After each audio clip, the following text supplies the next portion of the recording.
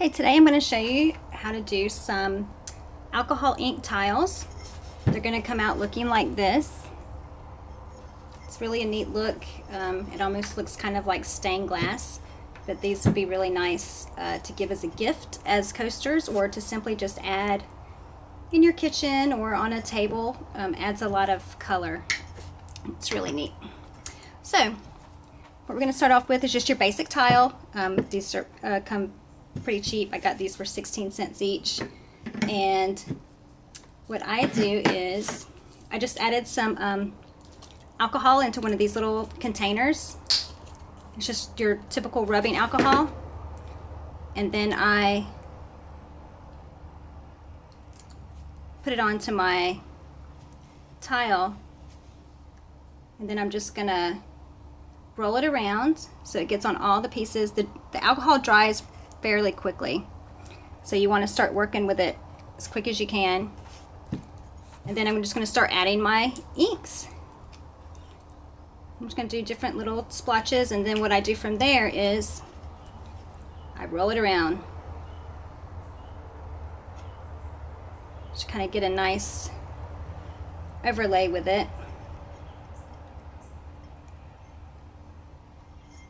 Isn't that pretty? Okay, now I'm going to add some more color and do the same thing. Swirl it around. You'll notice the longer you go, the longer it'll take to drip, or it's going to start drying. So you want to try to work as quick as you can with it, but you can always add more alcohol as you go if you want. I'm going to add a little purple, although this is already kind of turning a little purple, but just to add a little extra right in there. And then I'm going to add a little yellow just to get some different color effects going.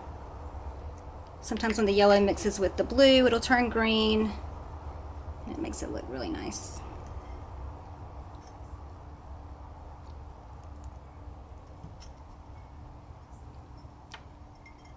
This is really like easy, and it really makes for a unique gift, and it's handmade, which makes it even better. A lot of people appreciate that. See, around the edges didn't quite get the mixture, so I'm going to put a little bit of the alcohol on with the Q-tip. I'm going to dab it right in there, and then I'll just add some more color.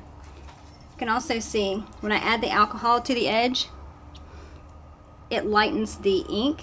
So I'll just go back by with a different, you can see right there pretty good.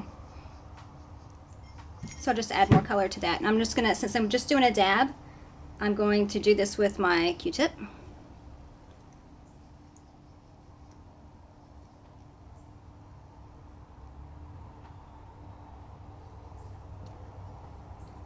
And this is looking pretty good. I'm pretty happy with it, so I'll probably just be done in just a second with this one. And I'll add a little more yellow to that side that needed a little extra. And as you see here, you can see that because it had already started to dry, it's not gonna flow like it did earlier.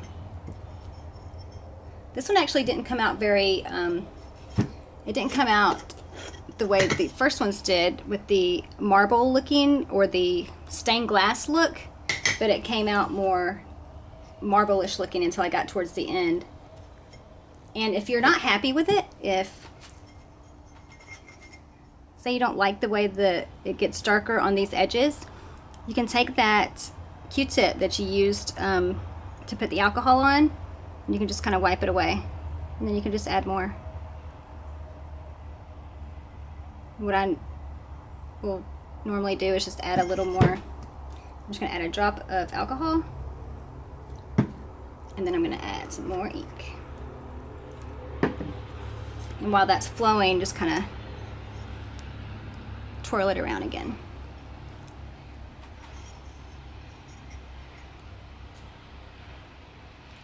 Just leave that.